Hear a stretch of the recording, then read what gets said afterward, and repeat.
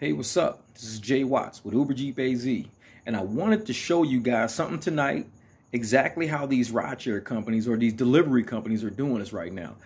I haven't done UberEats in a while, so tonight I decided just to turn my UberEats on just to see what I would get. So I turned it on. It was $2.38 for 4 miles. I had to get to the McDonald's, sit there and wait, get the food, take it to the guy. And I'm thinking, this is a perfect opportunity to show what we've been talking about how these rideshare companies are screwing us and taking most of the fare that these customers are paying. These customers are paying a fare thinking, oh, well, this is going to the driver. Trust me, it's not all going to the driver. I got $2.38 out of a $5.99 service charge to bring somebody a triple burger deal. I wanted to do it just to show. Now, I had other stuff going on. I had some pretty good rides going on with Lyft. I had some airport rides going. But I wanted to just show what UberEats would do to me in the middle of the night. 20 minutes of my night, $2.38 for 4 miles. I wanted to document it. And I let enough time pass to see if this guy was going to give me a tip. No tip, nothing. 20 minutes of my night. And if I would have done that 3 times, that would have been an hour. $2.38 for 3 hours. I would have ended up making about $7. Yep. But this is what the rideshare companies are doing to us. And you know me, I do pretty well. I mean, when I'm out driving, my hours, this is about how much I make, per hour when I'm out cruising. And I mean, I can cruise a whole night and bank this much. But if I'm out doing UberEats at $2.38 every 20 minutes, $7 an hour pretty much. I mean, in 8 hours, I would be making $56.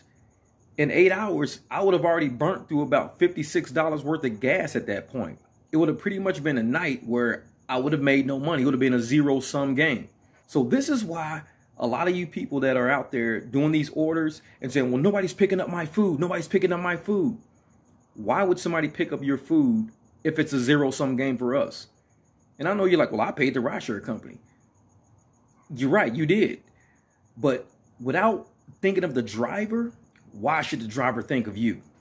So when you're out there thinking, well, I got a McDonald's order, or I got a Panda Express order, or I got this order, nobody's picking it up. This is why. This is why nobody's picking it up. Because we can have some really lucrative nights out there driving people around, or even picking up food that's worth more. I mean, if somebody says, hey, you know what, throw $8 on there for 20 minutes. Hey, $8 in 20 minutes times that time 3, that's $24 an hour. It's not too bad. It's not too bad. In about 8 to 10 hours, you're making about $240, where you spent $50. So you're netting about $190 that night working, 8 hours. So you're roughly, over $20 an hour. You're doing pretty well. But you can't survive off of $7 an hour because everything you make, you're putting right back into your gas tank. You're making $0 per hour at the end of the night in profit, which is, like I said, a zero-sum game. But I just wanted to prove it to you guys. That's why, I took screenshots of everything to let you know that I did not do any other rides. I wasn't cherry picking just to see what. No, turn my app on. 20 minutes of drive time is all I use, which is ironically this one order, which was 20 minutes. I didn't cherry pick. This is what these apps are doing. So the next time you have food sitting somewhere and you're wondering why it's been sitting there all night, it's probably because it's $2, $3, $4, and you haven't done anything else. If anything's less than $7 or $8, a lot of people are not going to touch it, because $8 is going to probably get you closer to like, $20, $30 an hour for driving around on your own fuel, using gas, your insurance, your car hitting potholes and tires popping. I mean, $20-something an hour for that versus $7 an hour. Think about it. So the next time somebody delivers your food, consider giving them a tip. Just consider it. You don't have to, but consider it. Say, you know what? This person could be doing anything with their time other than delivering my hamburger. And I'm really going to let this person ride around and make $7 an hour all night. $7 an hour on their fuel, paying insurance on their vehicle that's depreciating, needing maintenance on it, tires. I'm really going to give this person $7 an hour. Think about it.